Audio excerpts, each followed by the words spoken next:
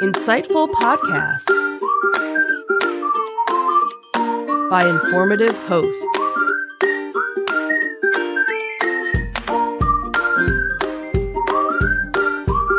Insights into Things, a podcast network.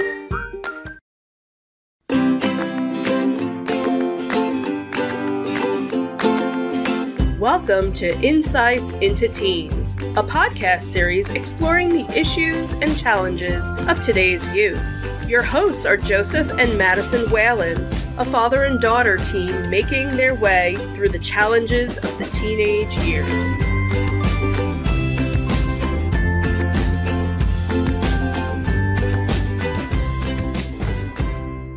Welcome to Insights into Teens. This is episode 56, Motivation and Inspiration. I'm your host, Joseph Whalen, and my mature and motivated co-host, Madison Whalen. Hello. How are you doing today, Maddie? Pretty good. Have a good week this week? Sort of. That's really not a yes, but okay. It just went slowly, okay? That's really my only problem. Okay. So this week we will be talking motivation and inspiration. You tell me what the meaning of motivation is to you. Motivation is something that is like, I guess I'll just have to picture a scenario at this point. Sure, that's fine. If you want to do, a sport and you want to, be good at it, motivation to your goal is like being inspired by others who have done similar activities to what you want to achieve. Okay. Then what does inspiration mean? Inspiration is basically motivate someone to do something. Really?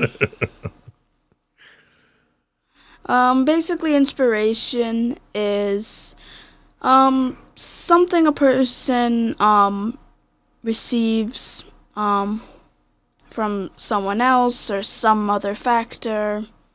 Okay.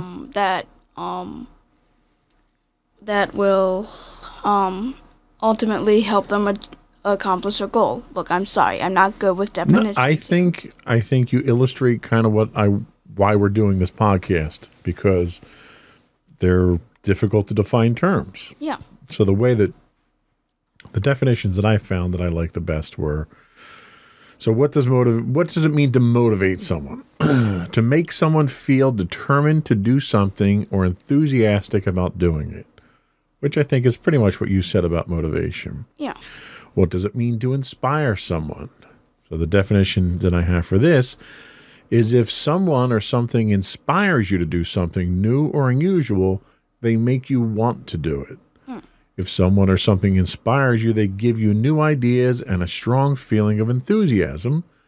If a book, work of art, or action is inspiring by something, that thing is the source of the idea for it.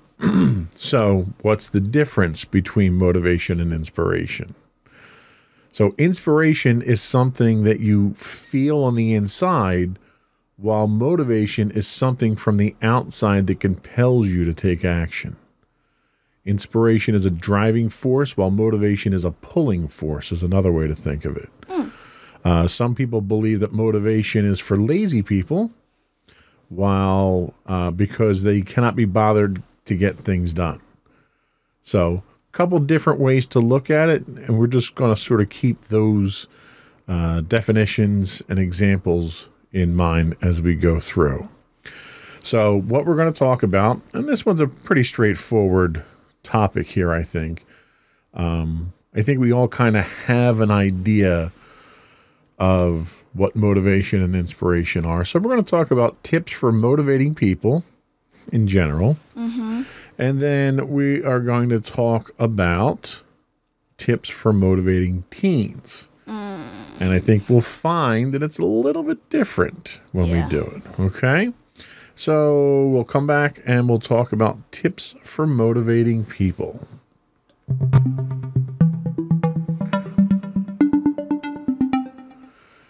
So the background for this episode came from a website called understandingteenagers.com, and there's a couple of key things that they point out. And I want to throw these at you and kind of get your ideas on it. All right. So the first tip that they have for motivating people is ask the question, what's in it for me? So if your teen doesn't understand what the task has to, bless you, Thank you. has to do with them or their well-being, then it'll be a struggle for them to find the desire to carry it out. So, for instance, you have to do a math assignment for school. Mm-hmm. And the teacher gives you this math assignment, the one that we were working on, the polygon one that we were working on, for instance. Yeah. So the teacher gives that to you and tells you how to do it. What's in it for you at that point? Well, if you end up doing it, you will, well, first off, you'll gain more knowledge, and that'll eventually help you later on in either your life if you choose to do something with geometry, or whether it'll just get you through the rest of school. Plus, the overall test grade, if you're actually able to do it, will if you have a slightly lower grade, will be able to improve your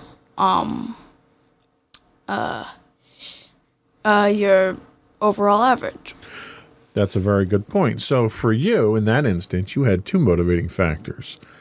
You had the attainment of knowledge, and you had the advancement of your academics. Yeah. A lot of teenagers look for that kind of motivation. It also goes on to say the teenagers long to feel significant. They want to demonstrate to themselves and to the world that they matter and are capable of making a difference. Do you think that that's a motivating factor for you, that you kind of want to show what you're made of, you know? Yeah, like, I don't want to be that kind of person that is just like everybody else. I mean, I know we're all different, but I don't want to be the average human. Right. I want to be more above. I'd be perfectly fine being average, but like, who wants to be average, really? Like, you didn't wake up to be average today, right? Yeah, no. So, okay, here's a good example of this. You were telling me a story that you had in gym class today. Oh, yeah. Where you were motivated.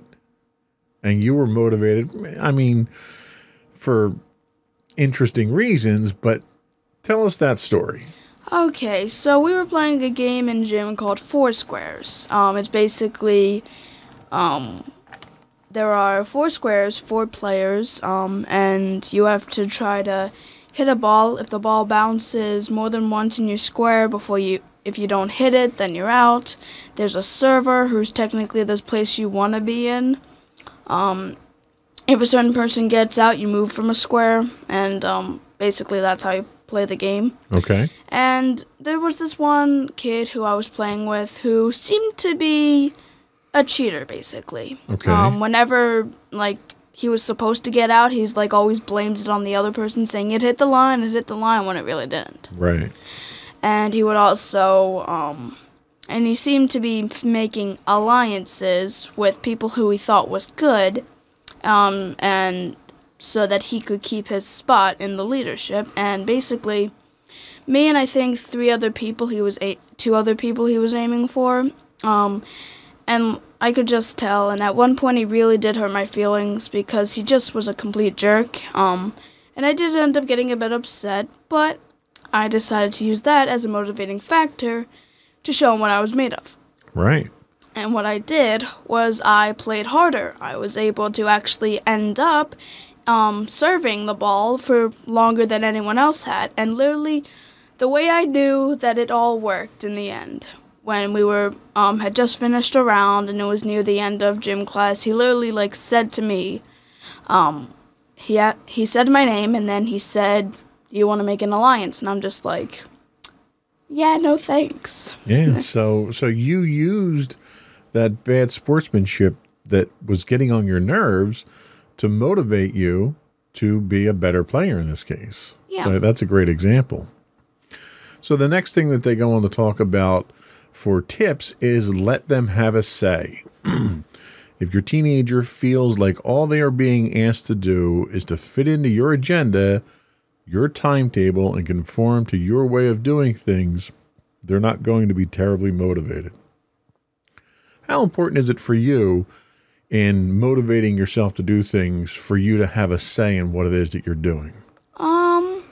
I definitely think it would be important for teenagers because they're getting to that age, even though they might not be that mature, but they're getting to a more mature age, and it's time to have them make some decisions. Like, you guys have started doing that with me. Like, you're like, okay, where do you want to eat today? What do you want to do today? Stuff like that. So, like, when we give you something to do, a chore or a task to do, and we say, do it because I told you so, do you find that to be demotivating?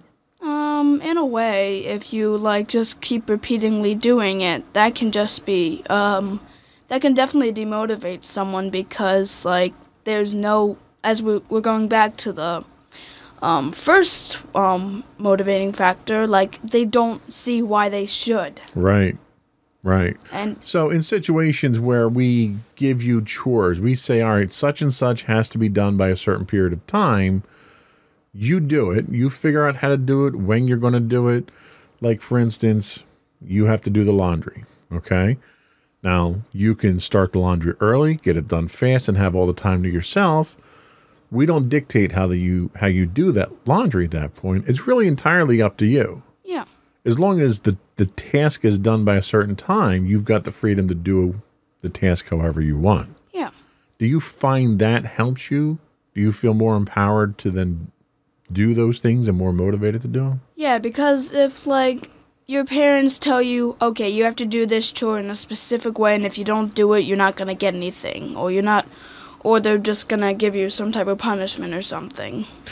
Yeah, one of the things that they say is set deadlines, which we do, but give the teenagers the freedom to choose when and how the task itself is completed. Yeah, that's like how my menu works. Like, there's a certain amount of points you need to get in a certain amount of time, but there's all sorts of different things you can do to get those points. Right. That's another great example how the schools are now getting into that mindset now that you're finally to that age that you can start taking, responsibility for some of these things, and they use that as a motivational factor. Yeah.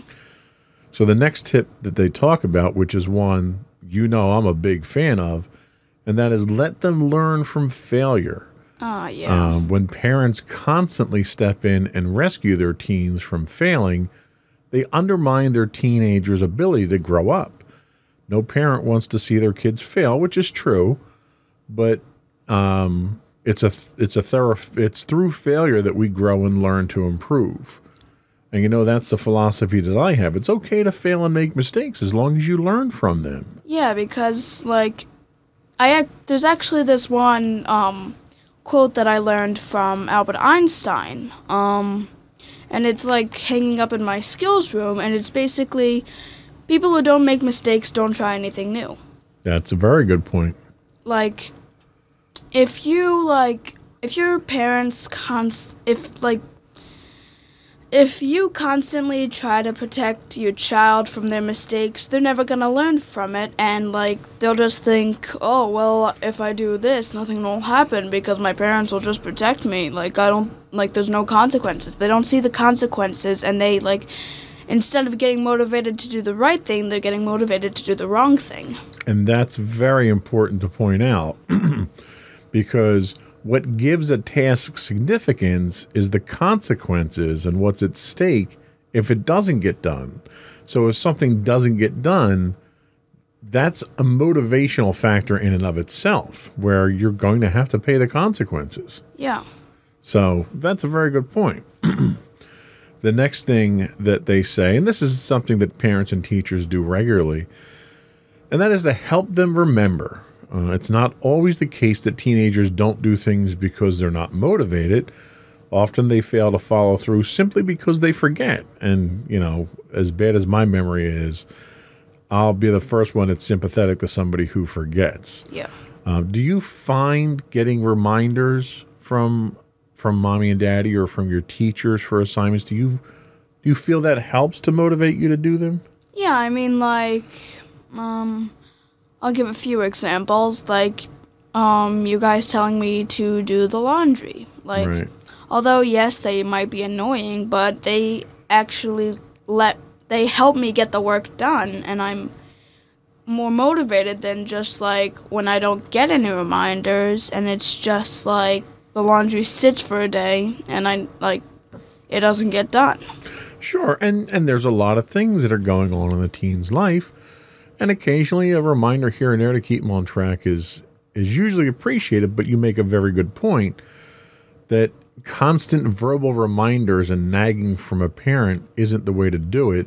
That's going to demotivate you, right? Yeah, like, if you're constantly getting reminded by something like, I mean, I don't really know a pretty good example. Well, flip the laundry. Yeah. Hey, the laundry misses you. Oh, yeah, that type whole of thing. Yeah, you guys sometimes nag me about that, but honestly, I've taken it better than some kids might have. Like, some kids might have just been like, they really don't care. Like, eventually, as it gets old, they eventually don't care and they don't do it. Right. And, there are ways that you can teach teens to be more organized and remember what they need to do. So, there's some things you can use visual aids, such as charts and color-coded timetables on the calendar, which we use, right? Yeah. So we have our family calendar that we set out each month. Well, technically each year too, Yeah. but on there, each of us has a color that's associated with us and any appointments that we have or time-specific things that we have to take care of. And we put that up in the kitchen and we write all of our appointments for the month. You know what days you have to have stuff for school, when your band lessons are, when projects are due, stuff like that. When I'm orthodontist appointments and dentist appointments on the exact same day. Right. So that's a tool that we can use. You can set up routines. One of the things that we use for technologies, we use the Amazon Echoes, and we can put timers in there and reminders, brush your teeth, Yeah. do your homework, whatever it is that you're going to do. But there's tools out there that you can use. You can leave little hints around the house. You can leave little notes in your lunchbox to remind you to do things, or little notes on the medicine cabinet when you're brushing your teeth to remember things. Or there's apps, there's tons of apps out there to help you organize things. Yeah. So there's different tools to help remind you. It's not just about the parents nagging you to do something, right? Yeah. The next thing that they talk about, and this is another one we've spoken of in the past, is make it achievable. Sometimes it's the size of the task that teenagers find difficult. It isn't that they don't want to do it, but rather they don't know where to start, and it looks too hard when you look at a big thing. So what's our philosophy? I mean, we've talked about it on the podcast before. What's our philosophy on tackling large tasks or chores or problems? You take it one step at a time. Right. You break it into smaller parts and you accomplish those parts, and then you move on to the next one and you make it more achievable. Yeah, I'm going to throw in the example on our Gupta project. Like, there was one section where we had to provide 5 facts on a certain topic from the Gupta Empire, like its work first, geometry and climate. Like, we took it a step at a time. We took one of the factors, and then we found 5 facts on it, and then we just continued until we ended up finishing all that. Right.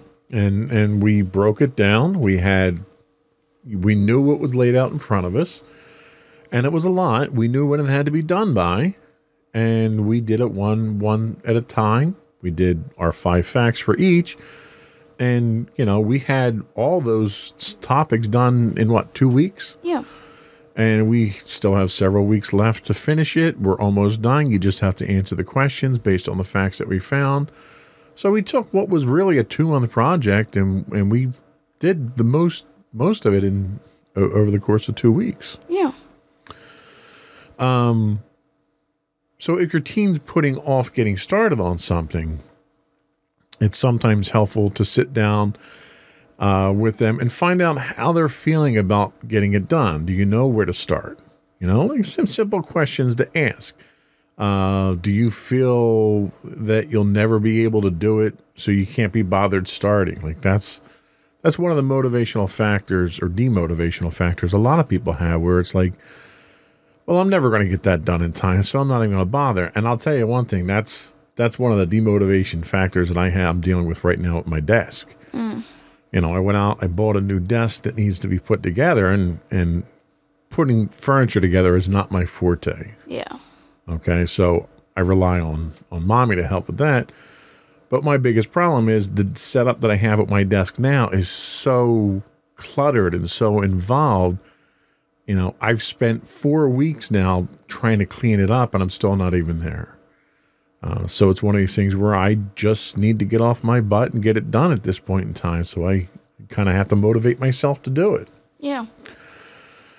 So the next thing they talk about is incentives. And this kind of, it's not the same as what's in it for me incentives. When we're talking about incentives here, it's more specific. So, for instance, not all tasks have an obvious intrinsic consequence to be used for motivation. Some schools' assignments just need to be done. There might not be a direct benefit academically or whatever for you. Some chores don't seem to make a great deal of difference, but they still need to be done for quality of life, Yeah. If you don't vacuum the floor, the world's not going to end. You're not going to have dirty clothes or whatever, but, you still need to empty the trash and vacuum the floor. You still need to do that. So when it comes to that type of thing, then you get into the reward aspect of what's in it for you. So, for instance, by offering a reward for an effort or an improvement or participation in something, you can reinforce the values of trying to stick with something and persevere and deal with it. One thing that we do for you is there's a financial benefit to you doing your chores. And this stems, from my part, it stems from me being a kid and didn't have, a job when I was your age and I wanted stuff. So my parents would give me chores to do. My job was once a week, I would take the trash out, put the trash out by the curb. I got a couple of bucks from that. In the summertime, if my dad wanted work done out in the yard, I'd work with him out in the yard, and he'd give me a couple of bucks to, buy a video game or something like that. So I always believed in earning that money. Tell us a little bit about some of the rewards that you get, and you don't have to go into monetary values or anything, but tell us how it's a motivating factor for you and the effect that it has on you. Well, I'll start off by saying chores. I mean, most people who do chores normally get paid for it. And that can definitely be a motivating factor for anybody because basically you want money so you can get stuff that you want to play with and enjoy. So you do something, you perform a labor and you get a reward, just like a regular job. Yeah, but there's also another factor that comes into it, and it's I don't know how to really say it. What does materialistic mean quickly? Materialistic is you want things. You want nice gadgets, nice clothes, there's an intrinsic value to the things. Yeah, that's like the materialistic one. Mine, there's another one I have, and it's more of the, I don't know, maybe mental reward, or I don't know how to say it, emotional. Right. I don't know. It's like whenever I'm able to get my centers done in ELA, and the fact I'm able to get a 100 by the end. That is a motivating factor for me because I want to get that 100. I mean, I don't get really any rewards besides a good grade. It's personal satisfaction is what you're getting there. Okay, there we go. That's the word. Yeah. Yeah, so there's a pride. And like when you're earning money, when, it's different if I give you $20, that's a whole different feeling than if you've worked to do laundry or clean for an hour or two and you make $20. Yeah, that's why, like, whenever you guys pay me earlier, I'm like, I'm okay, I'll just earn it. Right, and you handle that money very differently because to you, there's a direct value associated with that money when you earn it. You worked for that. This $20 was an hour or two worth of my effort of doing something, and you tend to be much more frugal, much more protective of that $20 than if it was just something you got for your birthday or something, because you've earned it. You understand the value of the dollar when you work for that reward. Yeah, and some teenagers just are like, don't even care if they earn it or not. They just care that they got the money. Right. So the other motivating factor that we have a reward tied to is your grades. Tell us about that one. That one is basically, since I'm a straight A student, I'm basically paid to get straight A's, in a way. You are. Give us details. I don't want to go too much into the money value, but I get a pretty decent amount for bringing home good A's. Right. So your reward is tied to bringing an A in each grade. Each grade you bring an A in. Like, the requirement isn't to get straight A's. Yeah. For every A that you bring home, there's a monetary reward for each A. Yeah. If one marking period you bring home 5 A's, you make a certain amount. If one you bring in 6, you make more. Yeah. So it's that motivating factor, not only that self-satisfaction we talked about of getting the A, which you obviously enjoy. Yeah. There's a motivating factor there. So that's sort of part of the whole idea of, okay, and it doesn't always have to be money. It could be finish all your homework and we'll go get ice cream. Or if you bring home straight A's this year, then we'll go to Disney for summer vacation. Could be anything along those lines. Yeah, like when I was into the little Teen Titan toys. Whenever I did something like, it was at my band concert, you had gotten the ones at the store, and every time I did something good or something that you thought I earned a little reward, you would give one to me. Exactly. Yeah, and it's those little things, and sometimes those rewards don't have a goal in mind. Sometimes it's, okay, you didn't have any issues this week in school, or you had good days this week, or you're just looking on the bright side. You're being positive this week in school. Let's take you out for a little treat or something like that. It's those motivational things to try to steer that behavioral pattern as well. So it's doesn't just have to be tied to goals or tasks or something like that. It could be just something to look forward to, Yeah. So the last point that they make here is, if you want your teen to do something, make it fun. That's always a great motivating factor. This motivational principle applies to people of all ages, not just teens. Most people are more motivated to do something fun rather than something boring. Fun's a key ingredient to getting teens active and motivated to participating in social activities. And I emphasize social activities because a lot of teens do not like to get involved in social activities because it's a very awkward time, right? So if you want your teen to get out of the house and get active and make new friends, explore with them what activities it is they enjoy doing and encourage them to do it. For instance, you like going to the Funplex. Yeah. Well, maybe one weekend we take one or two of your friends and you up to the funplex and get you out and get you socializing and having some fun. Yeah. Maybe we go to the park and maybe your friends hang out at the park. Maybe we kick you out of the house and have you play with the kids in the neighborhood. Oh, I was just about to say, if you actually kick me out of the house, what the heck? Remember, what you enjoy may not be what your teens enjoy. So sometimes we drag you to things that you might not enjoy.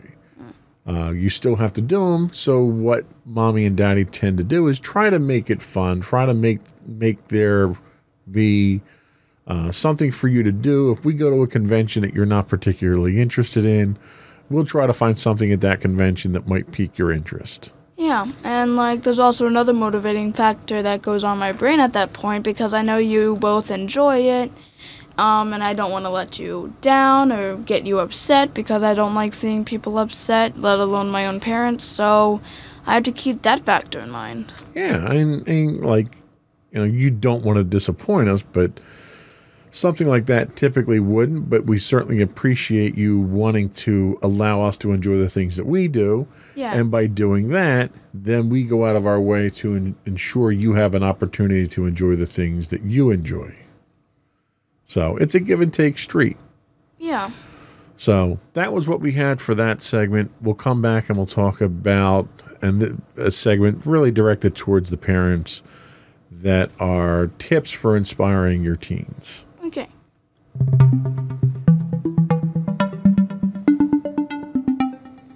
So these tips come from a website called thepositivemom.com. How much nicer of a website could that be, right? Yeah. So the first thing that they say is be proactive.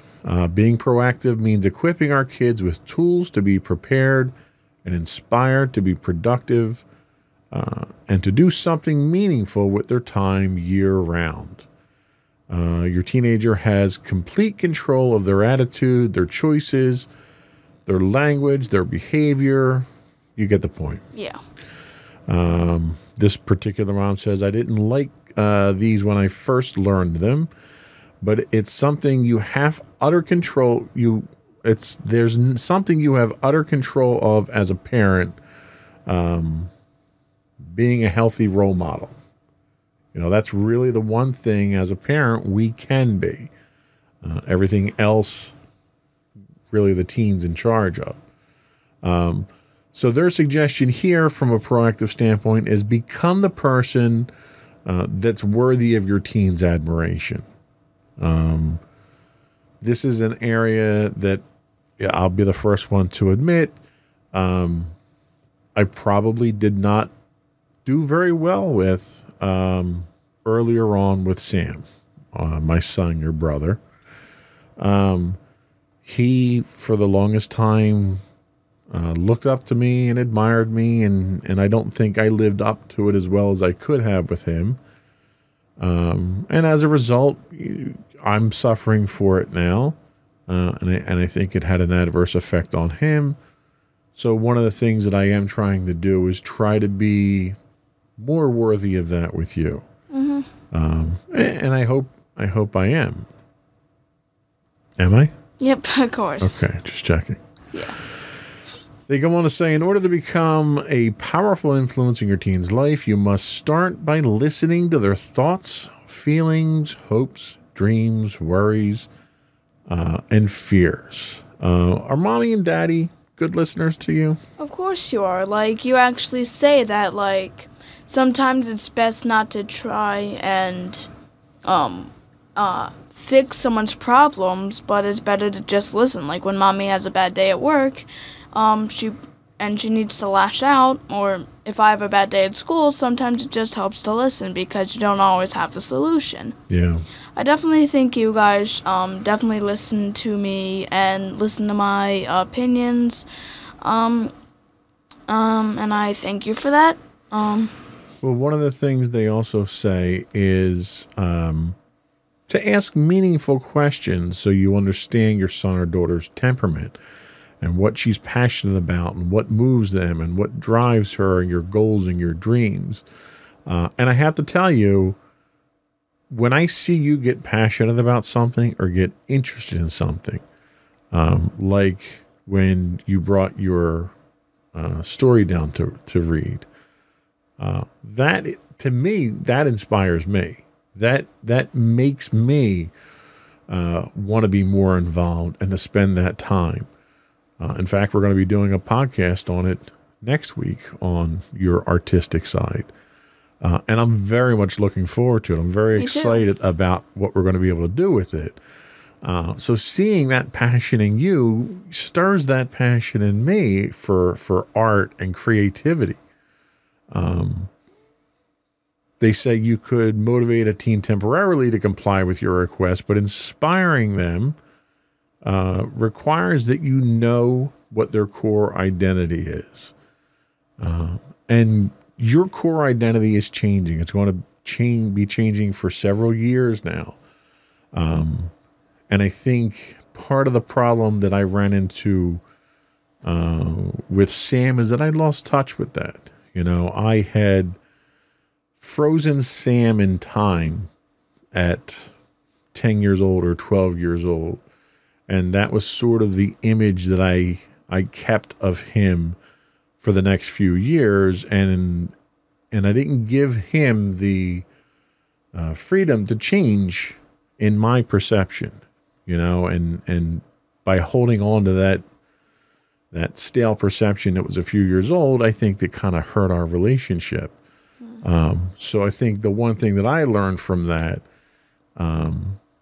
is to kind of go with the ebb and flow as you change and evolve. And I see it like almost on a daily basis, you know, where we'll get into these habits and we'll do something for a little while, and then your taste change and your style changes and your interest change.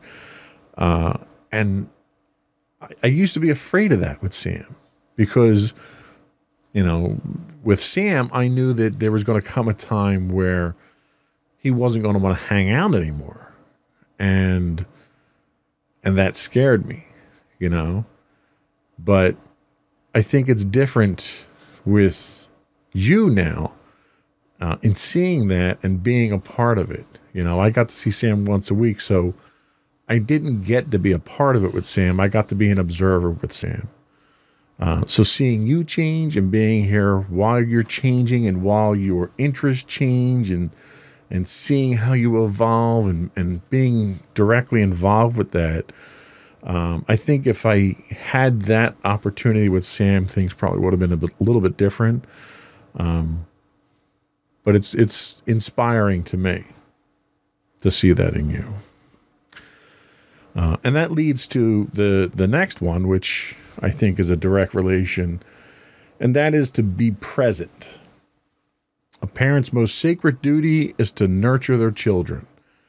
Being present means speaking your teen's love language to communicate you love them. Now, do you know what love language is? Not really, no. Okay. We're going to do a podcast on this because no, it's not what you think it is. Okay. Love language is how you communicate with someone. Oh. And there's a test to do this with, and Mommy had turned me on to the test. A friend of hers, Katie, had turned her on to it. And you go through and you answer these questions as to how things affect you. Like, are you more inclined to shows of affection? Are you more inclined? Do you respond to people doing something for you, saying nice things to you, buying you things, that type of thing? Like, how are you most responsive? What do you like? How do you like to be treated, really, is what it is. And when other people know how you like to be treated and they treat you that way, then the relationship is much better. So I think we're going to do a podcast on that. I was debating whether or not to, but I think it's worthwhile to do it. Yeah. So, where was I? So being present means giving your teen your undivided attention, even when they tell you they don't want it. And I think I'm overbearing enough with you to do that, aren't I? Yep. Because there are times that you come home and you're angry, you're irritated, and don't want to be bothered. And what do? You poke a stick in my cage. That's right. And I don't do it to annoy you. I do it so that you know that, when I see you like that, I can't just walk away. Because if I just walked away and let you be, then it's like, all right, well, I don't have time for you. I don't want to be bothered. But when I see that you're upset or there's something bothering you, I want to know about it. I want to know how your day was. Did you have a bad day? Did you have a good day? Is there anything I can do to help your day? Like, let's talk about it. Let's find out. That's kind of why I like having those talks. If you're not calling me at work because I'm busy, I like having those talks over dinner and finding out how your day was. Because I'm not there all day. I don't get to see you all day. So sort of getting that summary at the end of the day is important. Yeah. So they say put away the digital devices and look at your team, really connect with him or her and ask them open, honest, and vulnerable questions. We do this podcast once a week, and there's a lot of vulnerable questions that come up. There's a lot of emotions that come out, and we do it as much for the audience to try and educate the audience and help the audience get through a lot of these things. But really, it's you and I talking about these things. And we only do these once a week, but we have our other chats the rest of the week. Yeah. So, for the parents out there, it's important to be there and listen and be involved. And, all parents are concerned about their kids. And all kids want to be heard. They want to have a voice. All people do. Nobody wants to be neglected. So if you're generally interested and really engaged, the more enriching the conversation. You and I will sit and talk about silly things for an hour, 2 hours, and eventually, that conversation turns to important things. And I think that time is very well spent when we do that. Yeah. So, and the last thing that they talk about here, and this is one that I think I try to encourage you to do whenever possible, and that is to be positive. Though our teens seem to forget how wonderful they are, their brain is still developing, and we can still encourage them, reassure them, and affirm them so they can continue to see the abilities, gifts, and positive characteristics and attributes that they have. Everybody has bad days, and sometimes we get down on ourselves if we don't do as well on a test that we thought we should have, or someone said something or does something to us. But it's important to be positive. And I think that starts with the parents. We have to let our kids know that, nobody's perfect. We all make mistakes, but you know what? You dust yourself off, you get up, and you get right back at it. Being positive and helping them see that they're capable and they're worthy of our love and respect. And I think that's probably the most important thing about parents. It's not just that we love you. It's that you deserve that love. You are that special and you are that important that you deserve that love from us. Yeah, we have to love you because you're our kids. I think, there's some unwritten law that says that, but we love you because you deserve to be loved. Whether you bring home straight A's or not. Even if you don't, one marking period, you brought home a B. And neither mommy nor daddy wound up getting upset over you over that. But you were pretty tough on yourself at that point. So, and it's okay to have the drive and motivation to want to be good. But, you have to understand that we're not perfect. Yeah. So what do you think about those? I definitely think they're all very important factors for parents to have to help motivate your teen, because teens have a lot on their minds, like we said before, and having that driving force from the parents to have them motivated and for the parents to be interactive with the kids is definitely helpful, because like you said before, everyone wants attention. No one wants to be neglected. And genuinely, the people who are neglected don't end up being motivated to do anything at all. Right. So before we close out to your closing remarks and shout-outs, let me ask you, do you feel motivated and inspired on a day-to-day basis? Yes, I do. I'm always trying to be motivated for, like, either schoolwork or to help, to at least become a better person. I always feel as though I want to be motivated for some reason, at least one every day, hopefully. Okay. Let me ask you one final question. What do you find you tend to draw your motivation and inspiration from? I definitely draw most of it from you and Mommy because you guys have been very positive role models for me. I definitely developed some of your personality traits. I mean, yes, you sadly, have. some of the bad ones as well, but yes, you have. but I've definitely, you've definitely taught me how to learn from my mistakes, not to be so hard on myself, be a bit more positive, even though that doesn't always work, be a little more social, and you've definitely taught me a lot of life skills that'll eventually motivate me to drive my boat forward, I suppose. Okay. We will come back and we will get your closing remarks for the audience.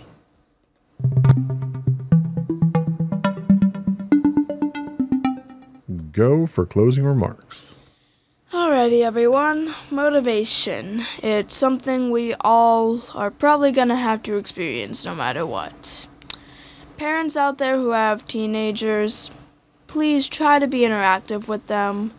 Everyone needs attention, as we said before. No matter what, your teen is going to want attention in some way or another. If you don't give them that attention, they're not going to be motivated enough to do something, and they probably won't be able to find their passions, and they won't develop as well if you aren't interactive with them.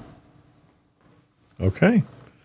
That was a good closing remark segment. Thank you. I think that will do it for us today. Before we go, we do want to give you some contact information. If you want to give us an email with your thoughts and feedback, you can email us at comments@insightsintothings.com. You can check us out on the web at www.insightsintothings.com. Our video podcasts are available on YouTube at youtube.com/insightsintothings. You can get our audio podcast at podcast.insightsintoteens.com. You can check us out streaming weekly on Twitch at twitch.tv/insightsintothings. We are on Facebook at facebook.com/insightsintothingspodcast. Or you can get us on Twitter at insights_things. And you can find our other two podcasts, Insights into Entertainment, hosted by you and Mommy, and Insights into Tomorrow, our monthly podcast, hosted by you and my brother Sam. Very good. I think we are done. Alrighty. We're out of here. Bye, everyone. Bye.